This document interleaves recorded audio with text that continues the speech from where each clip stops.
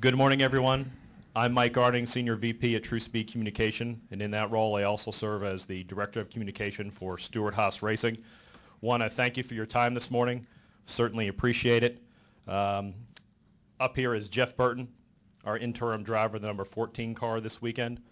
Greg Zipadelli, VP of Competition, Stewart-Haas Racing, and Brett Frood, Executive VP, Stewart-Haas Racing. There are going to be some questions today that we will be unable to answer, and we simply ask for your understanding. There is an ongoing investigation into the tragic accident that took place last Saturday night, and we're going to respect the process and the people involved in that investigation.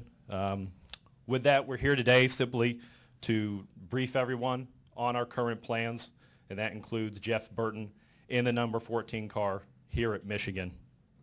And no decisions have been made regarding any upcoming races, and with that we'll open it up to questions. We'll really just take a handful and go on about our day here. We'll start it off.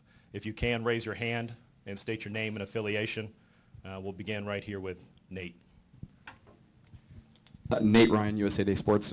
Brett, was this decision not to have Tony race this weekend, was it based on his emotional state? Was it based on the ongoing investigation? And if it's the latter, will he not race again until the investigation is complete? This decision was Tony's. Emotional week for him. He's grieving. Made the decision he's not ready to get in the race car. And we'll take it week by week, and it's going to be up to Tony when he's ready to get back in the car.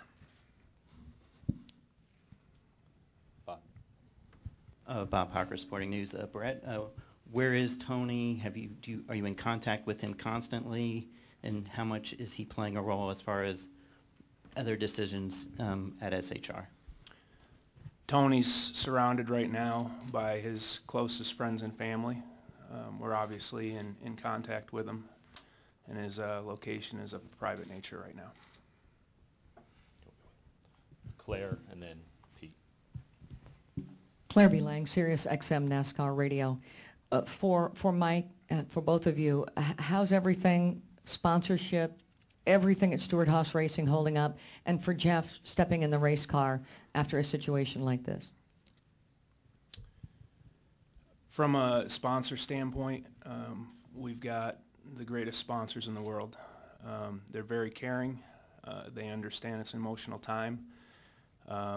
There's much sympathy for the family of the young man, and they care for Tony. We've had a great deal of support from our partners as far as getting ready for this weekend. The task at hand for Greg and the rest of our crew is to prepare 4 cars for our drivers and figure out how to win this weekend at Michigan. Yeah, my role here is to hopefully provide a little stability. Give that team a chance to have the most success they can have in a very difficult situation, and hopefully me being here in some kind of way can help. I don't know how, but hopefully I can find a way to help a healing process start. I don't know how that is, but that would be my ultimate goal for everybody.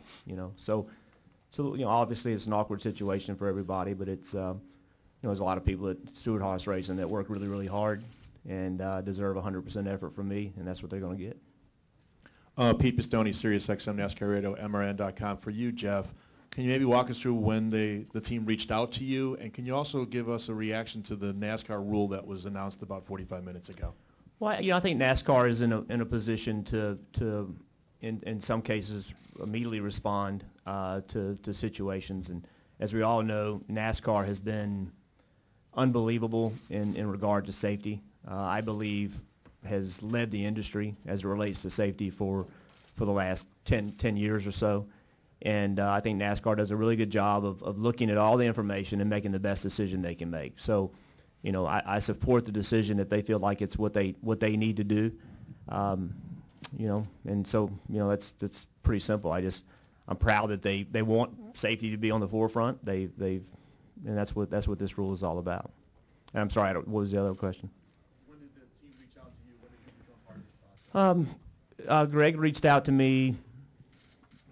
My days are getting blurred. Greg reached out to me. Was it Wednesday morning to ask if I was interested, and So it started the process, and what they did was like, just in case Tony decides, it wasn't, we didn't really know, but it was a Wednesday morning conversation. And he gets up earlier than I do, by the way.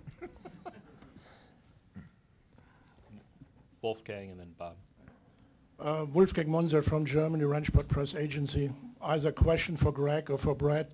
After this terrible accidents, I was already in America and looked online what was written in Europe, especially in Germany, and I think there were a lot of speculation and the reports were totally wrong, maybe went into the direction of a defamation. When all the investigations are completed, are you planning to put this right and inform the media this and this happened? Instead of media, especially in foreign countries, just writing speculation articles?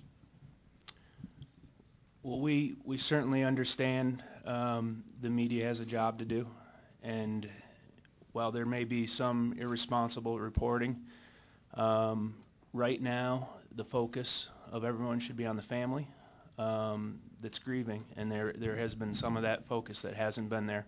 I'm quite certain when we get through this that everyone will get the story from the key parties. Bob Parker, Sporting News. For Brett, will Jeff be your interim driver throughout, and are there any concerns about just kind of the overall stability of SHR? Jeff will be the driver this weekend at Michigan, and we have not discussed any other races. We'll talk to Tony, and when he's ready to get in the car, he'll be in there, and we'll go from there. Sorry, what was your second question? Absolutely not. Okay, well, Mike. Yeah, Brett, maybe you can clear this up. The way NASCAR rules work, Tony would have to start today to still be eligible for the races, or for the chase, if he were to win whatever down the road. Is this in effect his resigning from consideration for the chase this year? I'll be honest, the chase is of the lowest priority as it relates to Tony right now. As far as the chase, the only care I have this weekend is to get Danica in the chase. Right now it's about getting Tony in a place, a better place than he is right now. And when he's ready to do that, he'll get back in the car and care about the chase. Okay, we're only going to take a one or two more, and right over here. And then we'll finish with Claire. Matt Flavin, New York Times. For Jeff, do you feel that there's any entertainment value lost with the rule change this morning? I don't know. I mean, I think safety overrides entertainment. So even if it is, it doesn't matter. And we'll wrap up with Claire. Claire B. Lang, Sirius XM NASCAR Radio. Understandably, Tony is devastated, as you say, but a lot of people are wondering how Tony is doing. Can you just talk about where he's at right now? It's been an emotional week for him. He's grieving, and anytime someone is lost, especially at a racetrack, it's tragic. It was a tragic accident, and he's dealing with quite a bit of grief. Thank you, everyone. Appreciate your time.